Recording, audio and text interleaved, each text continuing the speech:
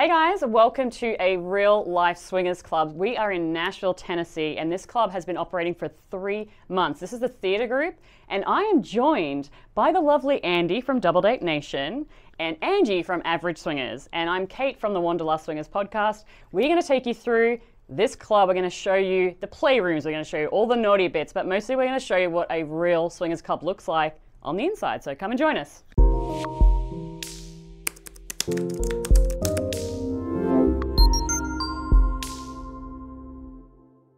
All right, so this is the area where you mingle, kind of hang out, talk to everybody. You can reserve these spots right here, and let's go this way and I'll show you some dance floor stuff. All right, so this is open seating, all these little chairs and tables around the actual dance floor. This is first come, first serve. The nice thing about this club too is you can reserve these side mingling areas, and then you've got your main VIP area at the front of the stage. And you've got your other VIP area over here to my left. It's these sexy little white chairs and couches. My favorite area of a club is the dance floor. I like to people watch. So even if you're not necessarily in the dancing mode or you don't dance at all, it's just a great spot to sit back and kind of observe everything. The nice thing too about this club is when you come in, you see the mingling area and you see kind of a safer area to come to. So you're not walking right into playrooms and like action, like it's not sensory overload. All right, now that we've seen the dance floor, come with me to the bar area. A lot of clubs, check with your local club, but a lot of clubs are BYOB or bring your own drinks. This club has mixers, so make sure to tip your bartender because they're making your drinks so sweet and yummy. Speaking of sweet and yummy, look at these ladies. If you're coming with a group of friends, you can also reserve this main group VIP area. So this is the ultimate people watching, very sexy colors and pillows and lighting, and lots of room to take a break, have a drink, check out what's happening in the club. So yes, we're definitely going to the bathroom because this is one of the best bathrooms I've ever been in, and I came here first thing because I really like the bathroom and I really had to pee. So I want to walk into the bathroom and you're gonna love it. So are you ready? We're gonna walk into the bathroom. It is your own staging area. You can come in and get pretty, and if you leave the house as a mom, you can leave the club as a slut. It's really, really, really great. I love it. And then you have your bathroom area, which is sectioned off, which as it should be, sectioned off. And then you come in here. You have 2 stalls. You don't need more than 2. Most girls share, right? Yes. You have your water station, and this is my favorite. There's a pineapple.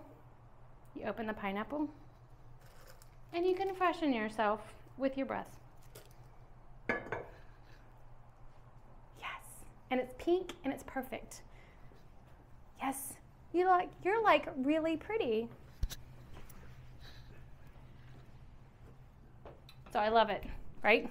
So you come out here, and then we're gonna go to the playrooms where the single men can join. This is the only section of the club where the single men can be.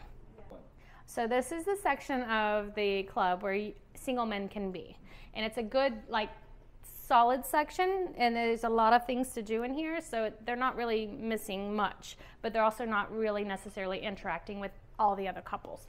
So in this area, you have 2 private playrooms, and as playroom etiquette goes, that you should definitely, if the door is closed, not enter. If it is ajar, you can peek in.